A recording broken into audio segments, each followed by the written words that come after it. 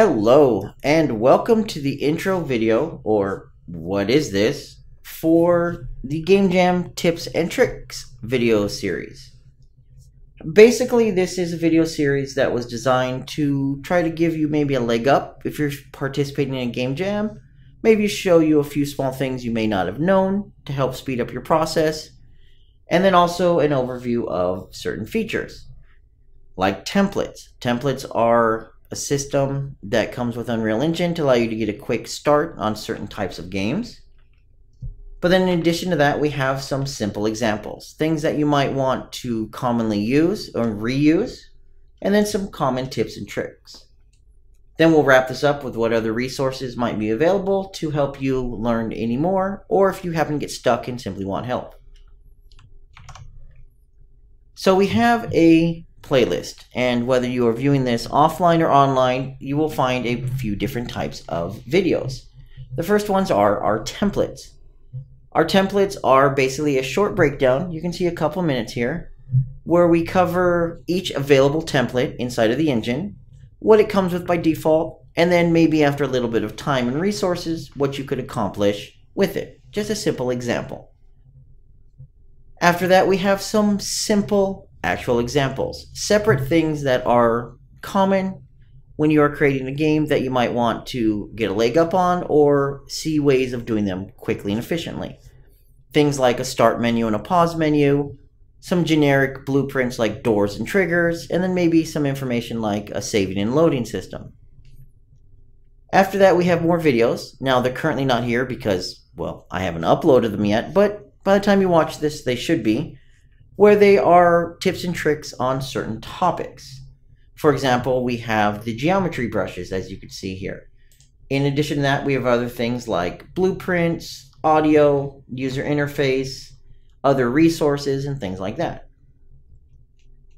Now, after all that's said and done, well, what else is there?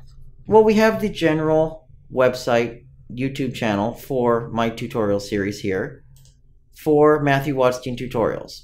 And a good place to start, maybe if you want to get introduced to Unreal Engine 4, is to start with the Intro to UE4 Series. You can find this on the playlist section, and it's the Intro to UE4 Series. It's approximately 17 videos, well, technically literally 17 videos, and it covers everything, treating you just like you are an experienced user of a computer, but maybe not experienced with Unreal Engine. Even if you are experienced, maybe there's topics in here that will help you out. It is broken into sections, so maybe introduction to lighting, introduction to the interface, the UMG interface, a little part on sequencer, and things like that. This is a great little series if you just want to get I want to get into it and I want to learn how it works. In addition to that, there are almost 700 other videos on various other things, videos updated every day if you simply want to look for something in particular. The videos are usually presented in an informational fashion, and they're usually intended to show blueprints and specific information on nodes, such as, well, what does this node do? And it gives you information on it. And you'll find them on a lot of topics. They are sorted by playlists, as you can see here, so that way you can easily determine if there's something you want in a certain thing, like maybe you want to know about materials. There's 83 videos on that.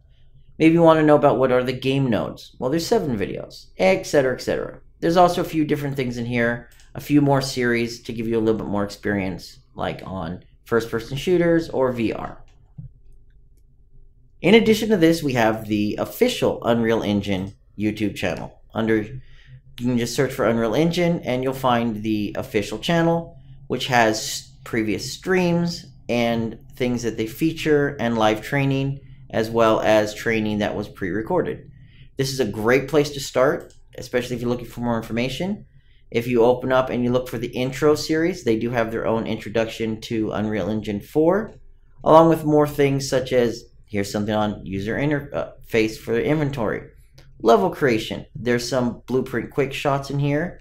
There are also some material things in here. There's even a C++ series for learning C++ in Unreal Engine. Now let's say you're looking for something that is a little more informational. You want to get some information from Epic themselves about, their the product. You need information about a specific node or a specific function.